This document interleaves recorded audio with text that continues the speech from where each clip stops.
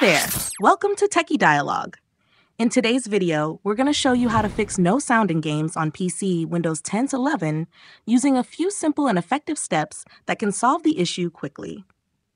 Step 1. Right-click the sound icon, then click on Volume Mixer.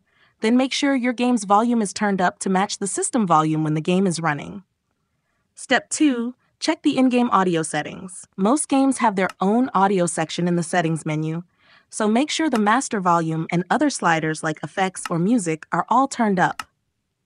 Step 3. Fully close the game and unplug your sound device, then plug it back in while the game is still closed.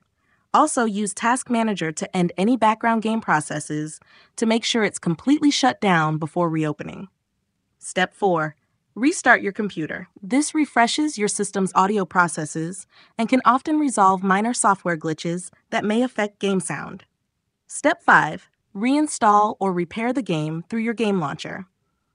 This is useful if the game itself has corrupted audio files, but make sure to back up your save files first if needed. Step 6. Run the Windows Audio Troubleshooter by searching Troubleshoot Settings, then selecting the Audio Troubleshooter and clicking Run.